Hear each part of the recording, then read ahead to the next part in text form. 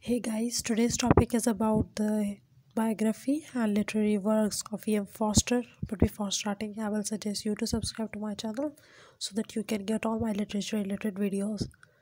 So let's start. It's impossible to love and part. You will wish that it was. You can transmute love, ignore it, muddle it, but you can never put it out of you. I think by experience that the poets are right. Love is eternal. Moving towards introduction of E.M. Forster, whose full name was Edward Morgan Foster. He was regarded as one of the gifted writers in the history of English literature. He is an English novelist, essayist, literary critic, and short story writer. He writes about the fundamental values and discloses the hypocrisy of the British colonizing mentality. He was a novelist of the early 20th century. Moving towards the early life and literary life of E.M. Forster, E.M. Forster was born on 1st January 1879 in London, England. His father was an architect and his mother was a housewife whose name was Alice Clara. Early education for him was at Tonbridge School, Kent. Later, he studied classic, philosophy, literature, history at King's College, Cambridge.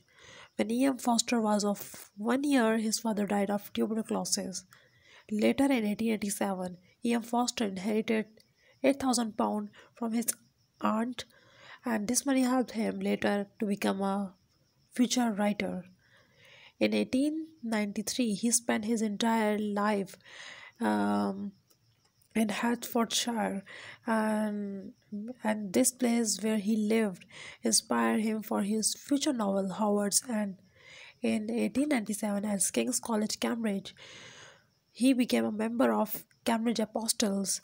In 1901, he traveled Europe with his mother and started writing seriously. In 1902, Foster taught at the Workingsman College. In 1907, E.M. Forster joined the Bloomsbury Group as a member and became a friend of Virginia Woolf and Leonard Woolf. In 1912, he visited India and started writing A Passage to India.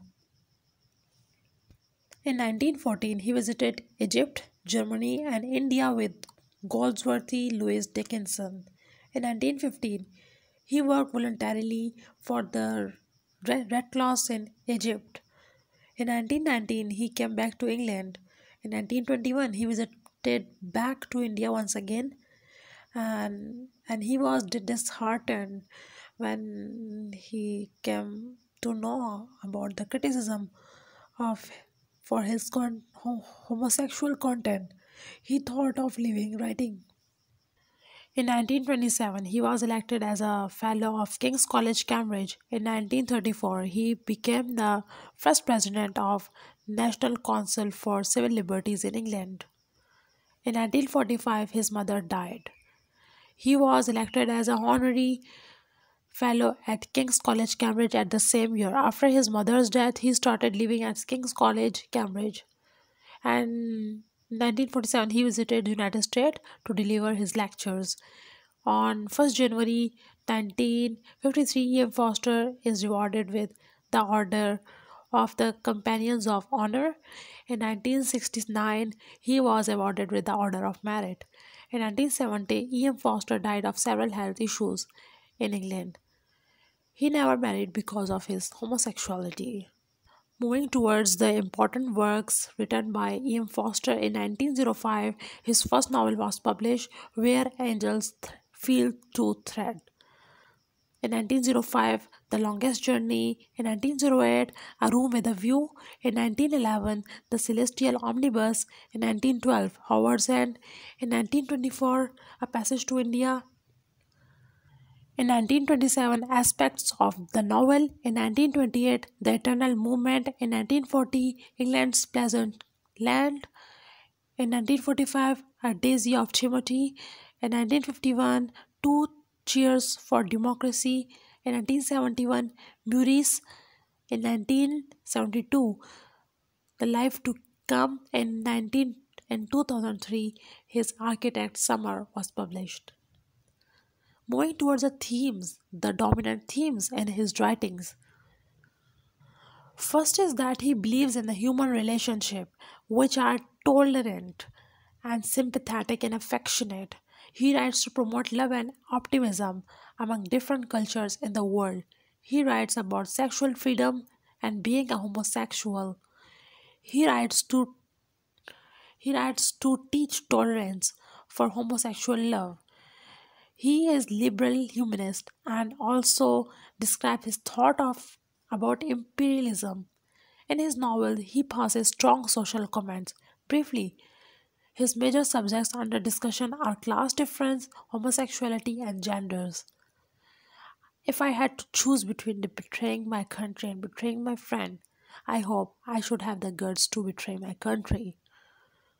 Moving towards the literary style of E.M. Forster. E.M. Forster was a writer who belonged from the late Victorian era and the early modern era. The circumstances in the 20th century made the core of his writing. He writes in the genre of symbolism, modernism, mysticism, and realism. There is a huge and use of irony in his writings. His style is narrative, concise, and fluent. His style is different from the contemporary modernism as he takes breaks from it, and he employs a different colloquial form as he deeply observes the middle class of the society. There is a humanistic approach in his writing, and it is well discussed in his writing, what I believe. Thanks for watching. I hope you will like or dislike the video. Also comment in the comment box for further inquiry, and also subscribe to my channel if you like.